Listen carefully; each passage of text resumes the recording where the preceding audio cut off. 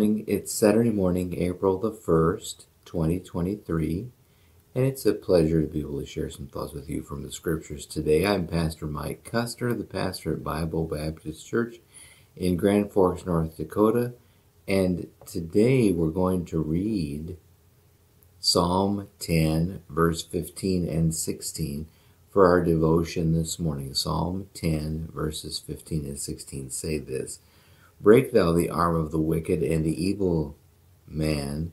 Seek out his wickedness till thou find none. The Lord is king forever and ever. The heathen are perished out of his land. And these two verses speak of the justice of God, and that he is a God who will judge righteously, and that he is a God who will bring into account those who are unbelievers. Ultimately, the heathen speak of those who do not believe in him, who are not considered righteous in the biblical terminology because of the fact that they haven't believed on the Lord Jesus Christ. And this is the distinction that God makes between the righteous and the heathen. And the Bible says that God will bring into judgment those who reject him, who do not put their faith and trust in him. And so he says, break thou the arm of the wicked and the evil man. Seek out his wickedness till thou find none. The Lord is king forever and ever over the heathen. The heathen are perished out of his land. And so God still claims ownership and still claims the right to determine what will happen to these folks. But he gives every person the freedom to choose if they'll believe in Jesus Christ and put their faith and trust in him or not. And he is a righteous judge.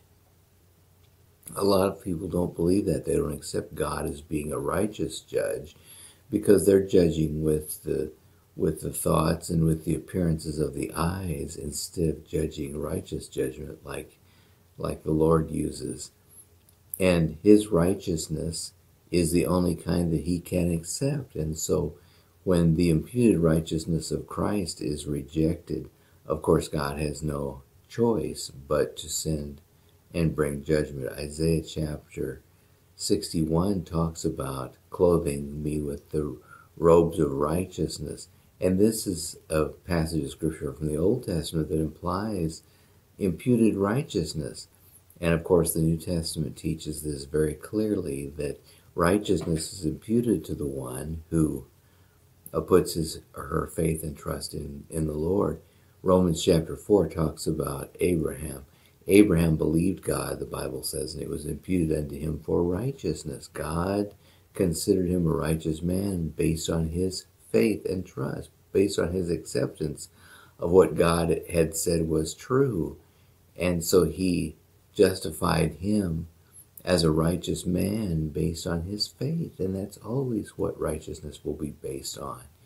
It's God's determination that those who believe on him, put their confidence, faith, and trust in him, will be justified before the holy court of eternity, if you want to call it that.